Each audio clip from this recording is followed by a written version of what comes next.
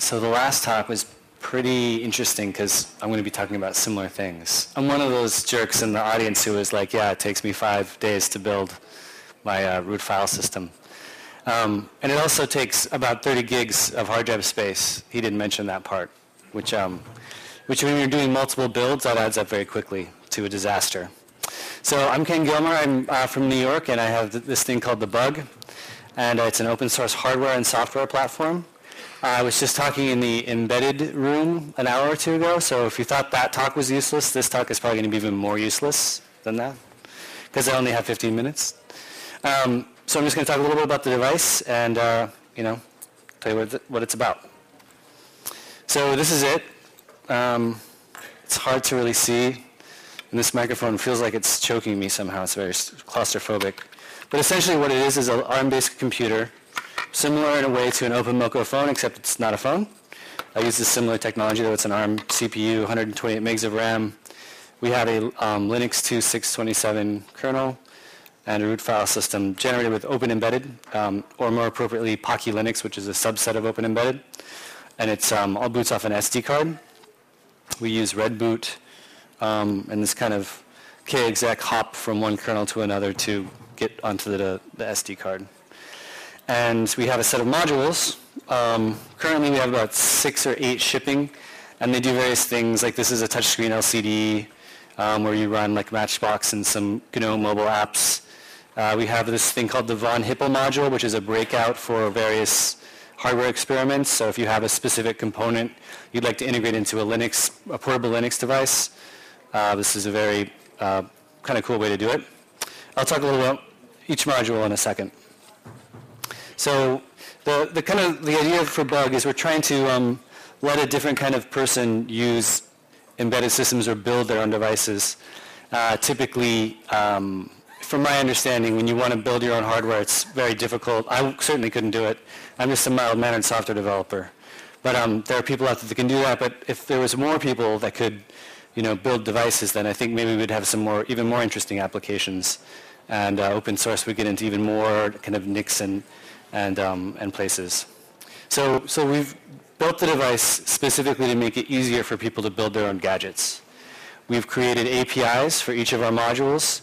So for example, for me to take a picture, it's one line of code in Java, or I can call a web service, or I can use Ruby to use a URL to get that image.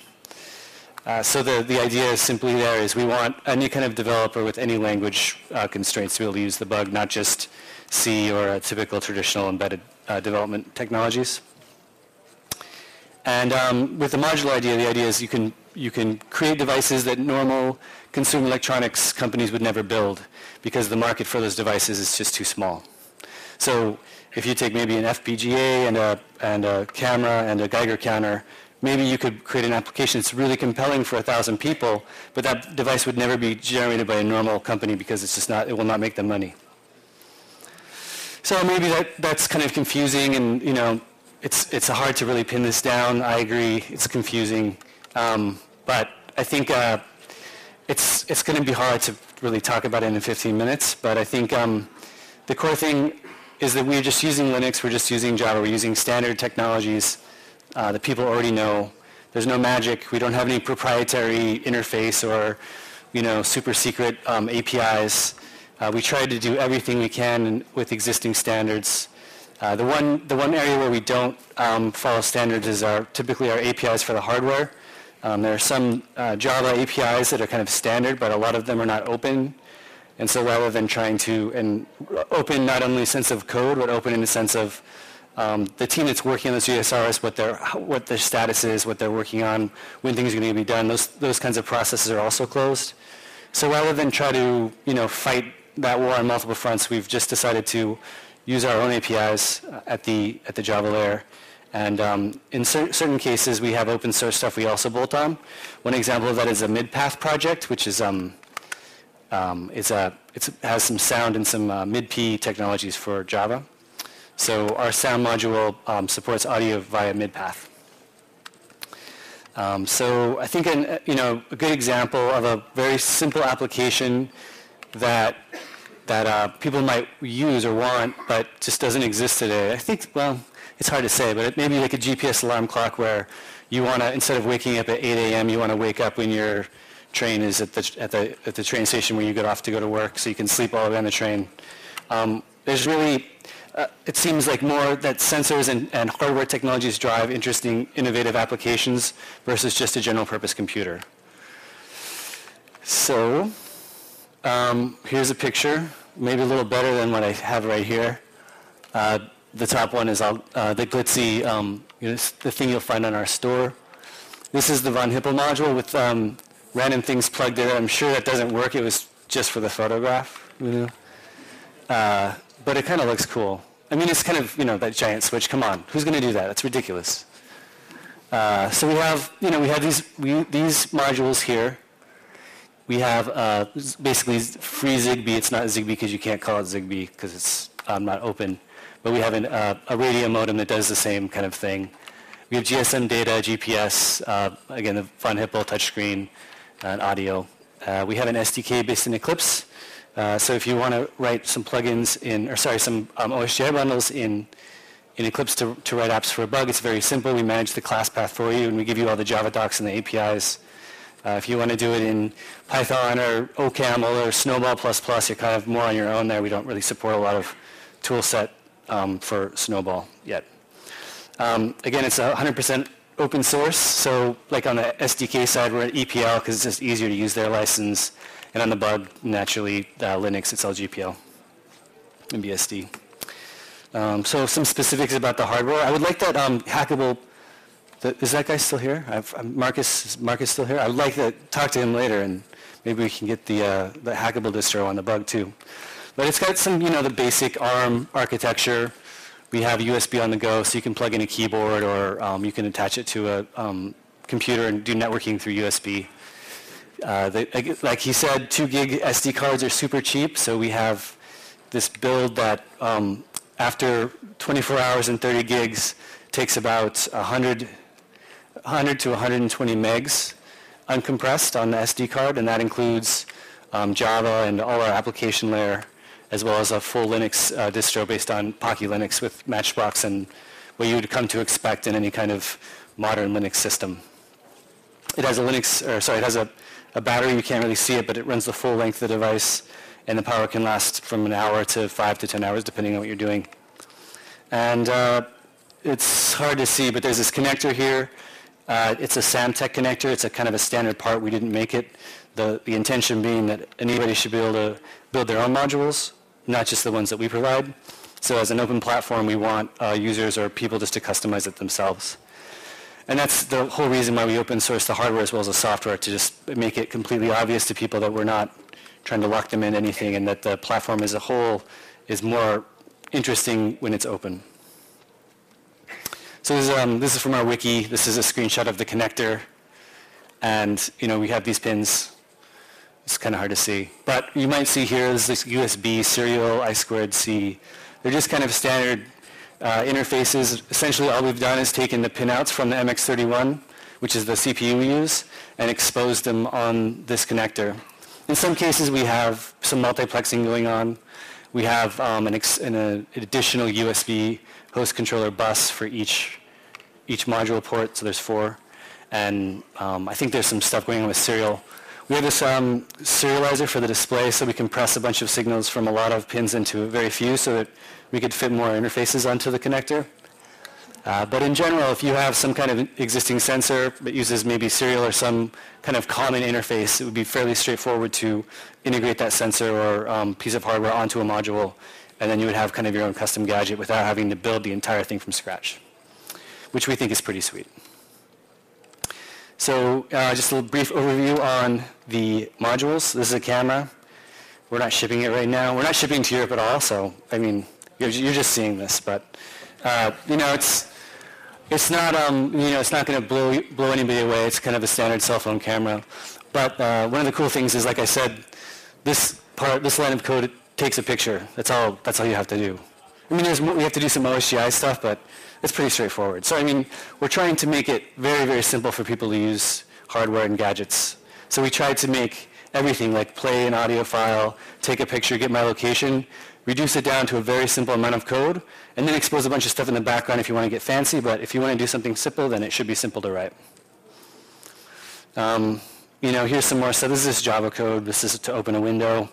One of the funny things is we're using Qt for the widgeting in the JVM because there's no GTK support, but we're using GNOME Mobile as the desktop, so it's kind of a Frankenstein kind of system currently.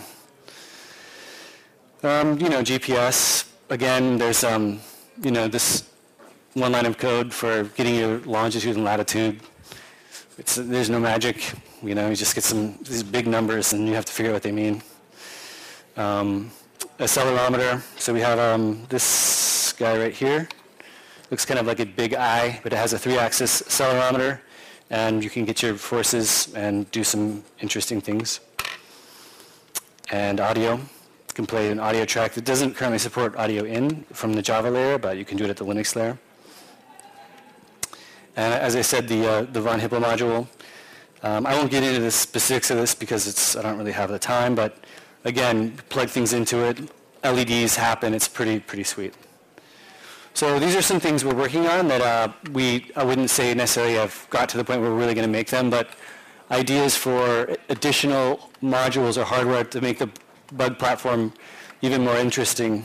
I think that the modules I've shown you today by themselves are kind of cool, but none of them are like, oh wow, I mean, that's totally a new kind of thing. I would never be able to do that because, I mean, really, so I have a camera, I have an LCD screen, I have a motion detector or an accelerometer, and I mean I have that stuff on this too, so it's not really that compelling. But when you add like a Geiger counter to the mix, then you're never going to have an iPhone with a Geiger counter. It's just never going to happen. Steve Jobs is never going to get in front of a bunch of people and be like, one more thing, Geiger counter on the iPhone.